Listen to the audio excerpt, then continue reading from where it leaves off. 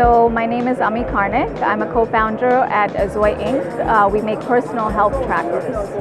Our first product is Kito Plus, which is a health tracker that comes in the form of an iPhone case, and it measures 5 parameters, which is blood oxygen saturation, respiration rate, ECG, heart rate, and your skin temperature. Basically, it comes in a modular format so that it can be used as a standalone device or as a case with your iPhone.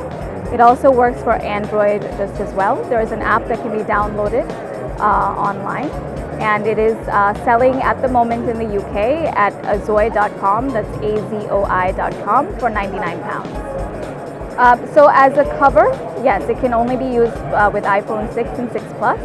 However, it works just as well as a standalone device and with Android as well. So if you don't want to use it as a cover, that's possible as well. So it's all proprietary technology. That's our technology that's been developed. It's our algorithms that are powering all of it. So basically, if you put it on your iPhone like this, what you would do is you would put your fingers like this, hold it very lightly for 30 seconds, and it will give you your data in 30 seconds in the form of a report.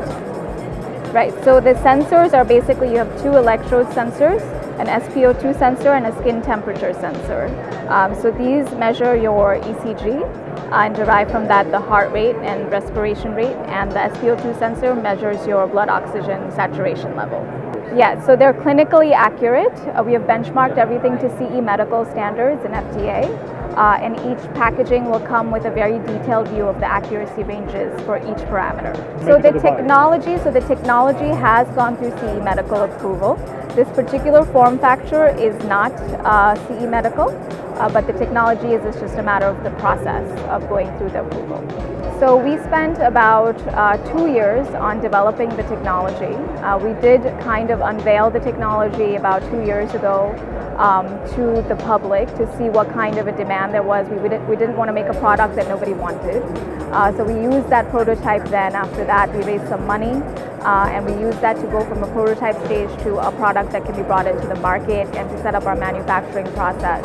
And this is a product that has come out.